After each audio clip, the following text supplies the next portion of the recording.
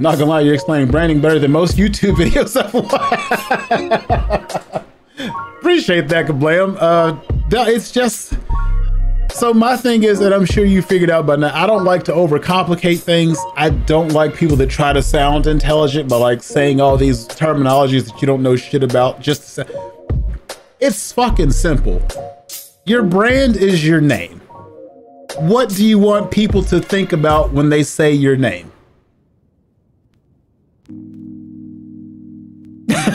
That's literally it. I have a name. BrownTiger's my alias. Are they gonna associate the two? And then when they do, where did they go from there?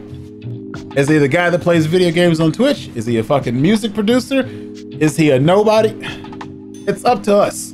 It's up to you to figure out what the fuck that is, right? Simple. Keep it simple.